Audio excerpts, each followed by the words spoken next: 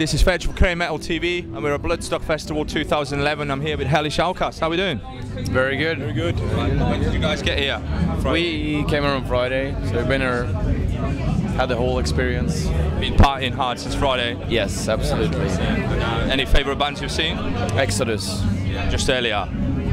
Special, my man. favorite band. So I've just been out to catch at the gates, and I had to come back to work again. Shame, man. It's a shame. It's got to be done. Now you guys have just signed with Transcend Records, yeah? Yes. We know Rob really well. How did that come about? I have no idea. If you don't know. We have some friends here in the UK, and I've been talking to Russ Russell for quite a couple of years now, just to try to do some work, trying to have him produce something for Hellish Outcast. Everybody wants to work with Russ right now, don't they? It's a really, really big name. It's good. Yeah, exactly. Yeah. The meaning was we should mix the album, but he was working with Dimmu, so we had to wait 8 months for him. Man's waiting list. Yeah, so it's always a good sign. Yeah. But he's actually blaming us, or me, for not replying his emails because he really wants to work with Hellish Outcast.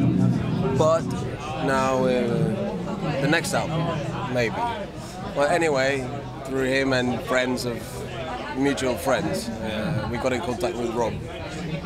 Magic happened and it's been done. Yeah, it's good. Very good label. And I know you guys have done quite serious subjects and lyrically, and how was the media response, do you feel? Does it help you or not help you? Well, I think it's a pretty underground genre. It's pretty narrow, and especially in Norway, which is such a small country, we haven't really been abroad and be able to play for that many people. So it's been a little bit difficult. Not a lot of people want to write about us, and abroad also people are looking for the black metal stuff from Norway. So we're kind of we've been struggling a bit, but now it seems to be working out a lot more. You say it's a specialty. There's not a lot of it, and so it's a small market, but it's a good market. So. Yeah, and it's also like right now with all things happening in the world, like you have riots. In Norway there was terrorist attack, and it's our like lyrics are about that, how fucked up the world is. So express it through your songs, you know. That's it. Yeah. We were just talking to 1349 earlier about, because they're from there, about they were pretty close to the blast, and they didn't know what the hell was happening when it went off. It was pretty scary to have that happening on your home ground, you know. So. Yeah, he lives. I lived there. I didn't hear the actual rumbling. I was on my way to a friend's house, but immediately people started phoning me up and saying, "Are you all right? What's happening?" I was like, "I don't know. Something really weird is going on." And actually, because now for us, we don't live in Oslo, so we watched all this on TV. Through media, yeah. And we've seen the riots here in the UK just now. What's your view on that? That's we couldn't believe that even took place here, and I don't even know if it's still going on because we've been here for like 4 days. I think of the first song from Your God Will Bleed, our next album.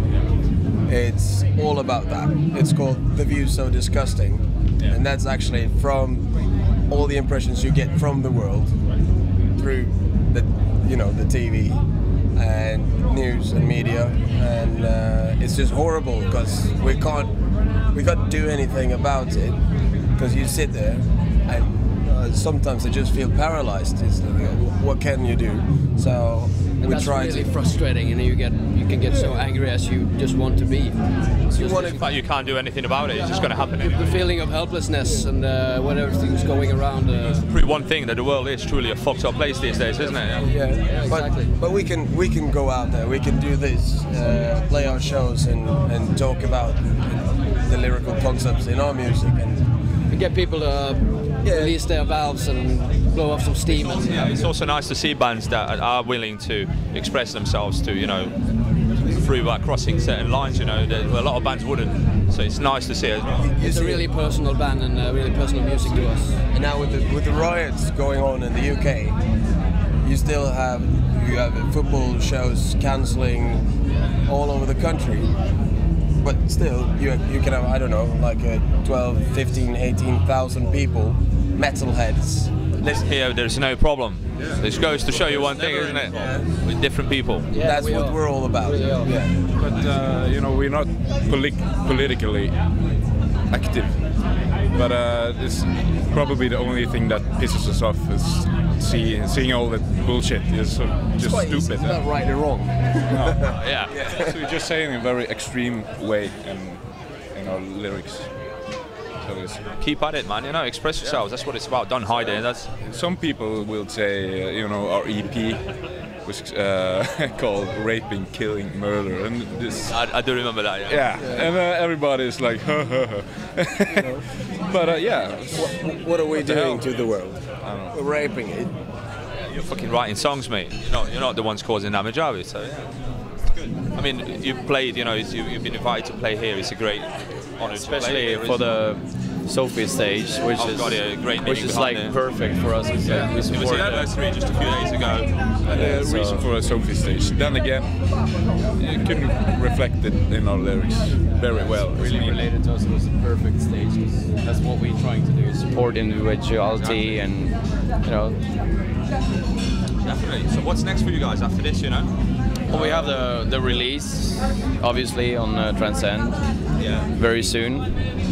And hopefully some touring, hopefully here in the UK. I mean, obviously you've got to come back, support the new record, so we're having a great time here, so we really want to come back. So we have to make that happen. Here is always fucking amazing. So I love playing in the UK. Especially like it's not an underground festival, but it is to a degree. Well, it's a bit underground because you don't have the biggest bands. You just have. Bands for everybody. Have bands like yourselves on a major festival, so it's a great place to be, you know? It is. That's it. And, you know, best of luck with the album and the release for Transcend, and pleasure to meet you guys. Thank you for your time. Thanks, man. Excellent. Awesome. Nice one, man. Thank you. Thank you.